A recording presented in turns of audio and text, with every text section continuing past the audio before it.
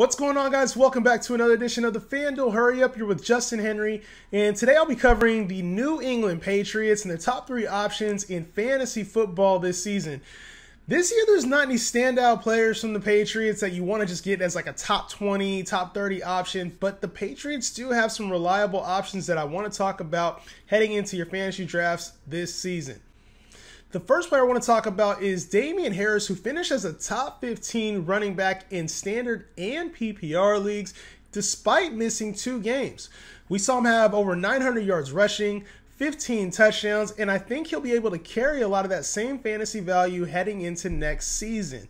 Now, the Patriots do typically rotate their scheme, their running backs, so you do want to be a little cautious with that, but he has a pretty safe floor as we saw last year because of his red zone usage. Damien Harris is somebody that you want to get. He doesn't carry the same upside as a lot of the other running backs getting drafted around his same range, but he is a safer option as a mid-tier to higher end running back too. Mac Jones also does not carry the same upside that you like to see, but he is a safe QB2 for your team. And yes, we saw him throw for over 3,800 yards in a rookie season, and he does have a little bit more upside this season than he did last year. Another year on the offense, some added weapons. That gives Mac Jones a little bit more appeal, especially since he's been working on his deep ball. The Patriots did add Devontae Parker, and they added Tyquan Thornton in the draft, one of the fastest players, 4.28 40 time, drafted him in the 2nd round. So there's some good additions to this Patriots team that should give him a little bit more weapons.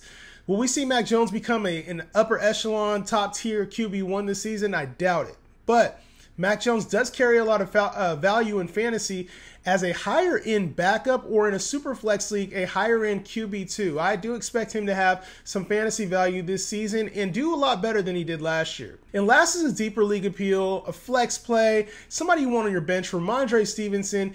He won't have a lot of value out the gate. He's going to get limited touches, probably more of a 60-40 split with Damien Harris, but we do have some upside as we saw last year. 2 20-point games, 2 touchdown games for RHAMONDRE Stevenson. So yes, we know the potential is there for him to have a monster breakout if anything were ever to happen to Damien Harris. So you want to have him as your handcuff.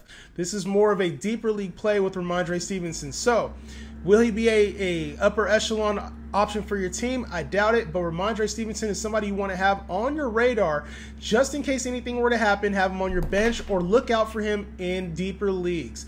Let me know your guys' thoughts on the Patriots' top 3 options in fantasy football. Make sure to take advantage of the offer below, and we'll see you on the next Hurry Up.